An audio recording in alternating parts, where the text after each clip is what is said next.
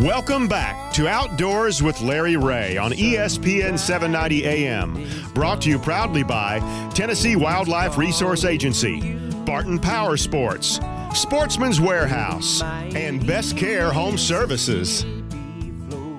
Hey, good Saturday morning on this January the 13th, 2018. Talking outdoors on Outdoors with Larry Ray. Greg Ratliff is keeping us, well, that's an impossible job. I'm saying keeping us straight, but we do the best we can.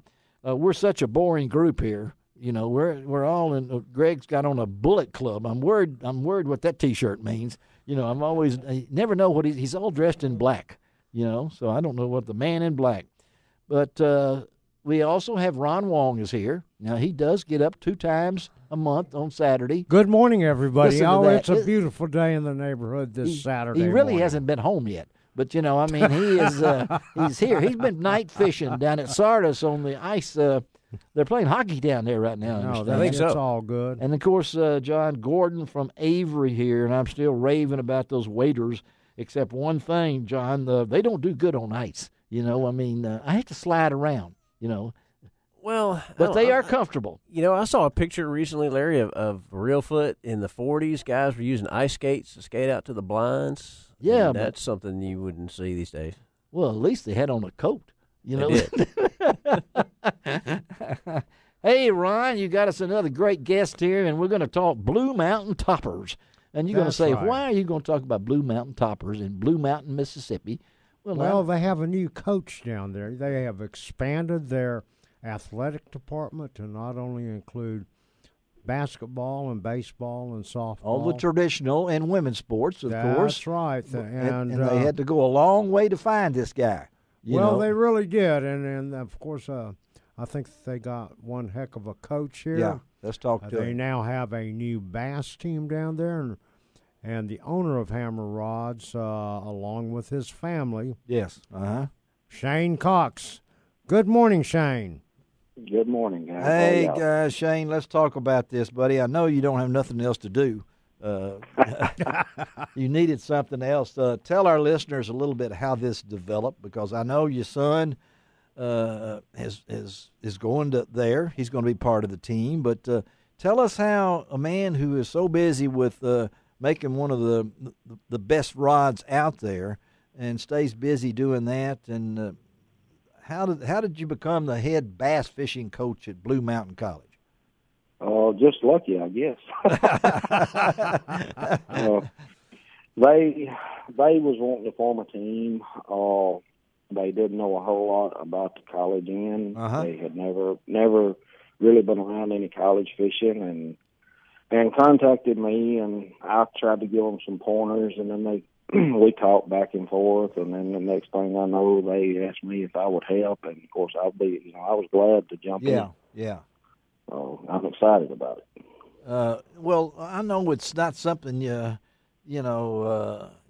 where do you start? I mean, you got to have a boat. We know where you're getting your rods, but how do you put together a team? Well, I'm learning. The first thing I'm learning is you get to be a recruiter. You do, don't you? Mm-hmm. Yeah. Yeah. And I'm learning a lot about that. We're starting in March. That's our first tournament. And Okay. Of course, we'll have 2 guys, 1 team. My son and Alden Keel, a guy from down in South Mississippi. And I've already signed some guys for next fall that's going to be coming straight out of high school to Blue Mountain next fall. I've already signed some guys to start next fall. Oh, wow. So you start with the 2, your son and this other young man, and that's going to be the team starting in March in your first tournament, and you will you make a schedule. I mean, this is really people think this is not easy to do. I know there are certain people that have been doing it for a long time. As Gary Mason, I know how he used to start, and look where they've gone. So what's your ambition here? What's your goals, in other words, Shane? My goal is to have at least 5 teams when school starts back next fall. Wow. Okay. 5 two-man teams. Is that what you're saying? 5. I'd like to have 5 two-man teams. I would like to have 10 guys, committed to fish, and if I could get 5 teams when school starts back next fall, it would tickle me. And these guys are on scholarship. They're going to get some money, right? I mean, are they? Yes. All right. So Blue Mountain Yeah. this is cool, y'all. I mean, this is really getting the younger generation involved, and I have to tell you, my hat's off to you, Shane, for taking on double hats, triple hats, for taking on this responsibility, and to teach these young men not only how to fish, but how to become men in the future. Yeah, and we already had earlier, like we said, your son you guys are already having $1,000 scholarship to a high school kid that wants to be into bass fishing, right? Didn't we? Yes, that will be given to someone. I'm believing in March. Yeah, wow, that's cool. what I thought. So if you got 10 players, 10 anglers, you're going to need 5 boats. And is the way That's exactly right. I mean, I went to the 4th grade. I can figure that out. You're going to need at least 5 boats. So did Ron learn you how to add? No, Ron is still in graduate school. Okay, we're working on the diploma now. But so you have to reach out. You can't do this all by yourself. So you're looking for people. It takes a lot of work, a lot of different people involved. Yeah. And so, in other words, if we see or hear of potential anglers that would like to go to college to fish, we probably should be sending you names, right? If you see a guy that wants to go to college and fish and wants to get some scholarship to fish and wants to fish on a team that the school is 100% behind and going to pay tournament expenses, send them to me. That's Sit down, Ron. Really I told awesome. you your eligibility is over. I know. I asked Shane if I still had any John, you got any eligibility left. I don't think so either. I don't think you have any eligibility left. No. Well, I mean, I could go to take some graduate courses, right? Yeah, you could at Blue Mountain. Yeah, I could get you down there. Yeah, I can. When I was a kid, why wasn't this stuff around? I agree too. I would have loved it. Wouldn't you then? Yeah. I mean, and I know the pros are taking into this because they've really. Well, a lot of them are getting way behind all of this college and high school fishing. It's an awesome thing. Shane, not only are you doing that, but Hammer Rods. Let's talk about you guys have come out with a new drop shot rod. Yeah, there it goes. And it took drop shot. It took you more than a year of testing and playing to get that right, didn't it? Yes, sir. We worked on that for about a year and 2 months. Yeah. 14 months, Ron. I'm just checking to make sure you were tacking that on, too. We're having class here at Blue Mountain College class. We might get that scholarship for Ron over there,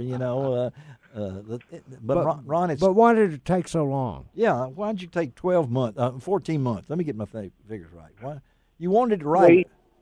We've done a lot of experimenting with different reel seats, different grip configurations, different guides. We tried a lot of different things, and we put something together, and it would be good, but not exactly what we was looking for. And we just, we waited till we figured out exactly how it needed to be.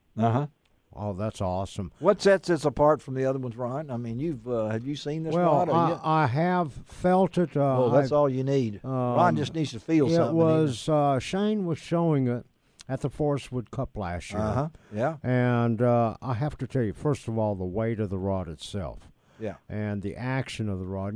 For a drop shot, you really need a super, super sensitive, light, fast, extra fast action, almost tip, but enough backbone to set the hook on some of the deeper lakes that you might fish where you're having to use 3/8 ounce drop weight. But what's this rod weigh then? And it has wind grips on it. Oh, I love the wind grips. Yeah, I have them on my golf clubs. Yeah, So what does this weigh? What do you think? Oh, that rod is less than 4 ounces. This is like the 3.5 ounce category. Right. Come on. Yeah. Is that? It's amazing. 6 foot 9 inches. Great rod, and that's amazing. Why can't you get a decoy that weighs that, John Gordon?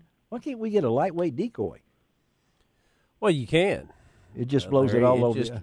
You know, and the water kill decoy used to be very popular. It did, back in the day, and it just a lot of folks have gotten away from it. I think because of really the real surge in UTVs and not having to carry decoys as far as you know used to. When I was a kid, I used to carry them all over the place. Well, see, Ron has 18,000 rods in his house. You know, each room is numbered by how many rods are in it. But and always wanting more. Well, this one though is Shane has said. You said.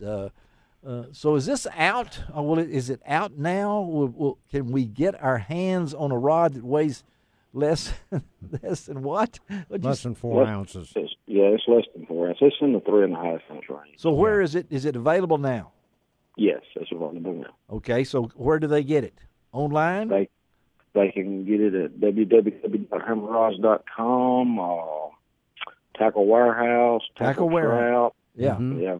Okay. All right. And a lot of the local dealers throughout the whole Mid-South. I mean, Shane, you've done a great job in getting a lot of local dealers, mom and pop stores especially. Is it Primary Tackle? Is it at Primary Tackle? I don't know if they're at Primary yet. Primary Tackle is a dealer. I am not 100% sure if he has any of the drop shot rods. We'll ask David Best. I will make sure I touch base with David and get you set up. Yeah, we're just happy to have you on, Shane, on this weekend, and we love to talk fishing and in this lovely weather we're having and everything. And I want to say another thing about the Cox family is that they don't say no very many times when somebody needs help or needs something. That's right. These guys have the family itself is I don't know how many rods he's donated, but I know he has a place to go hide when he sees people coming because they're all out there because the rods are so good. So I just want to say thank you, Shane, and the family for what you do for the community. I know you're going to – I have a personal relationship with Blue Mountain College, and that one of my wife's best friends graduated there. I've got a great niece that graduated there, and I think it's going to be really good. We want to keep up with you, okay, buddy? Yeah, thank y'all very much. I appreciate it very much. Tell your family, tell that wife to keep sending out that information, okay? We'll do it, bud. She can do it. All right, thanks. Go Toppers. Toppers, yeah. We'll see you, Shane. Let's take a break on Outdoors with Larry Ray. Come right back, and now we can talk waterfowl. That's right, Larry. He is pumped up over there. Talk waterfowl. You know, Ron gets to monopolize with the fishing all the time. Well, we're going to change that now that y'all are, no, we're not going to change it. We're going to try to balance it, but we had Steve McAdams, we had you, and I'm always bringing it in there. You notice I even worked in decoys into a fishing segment. You did. I don't know how I did it. I'm not sure if I did it right or not. Ron didn't notice it, but yes, I did.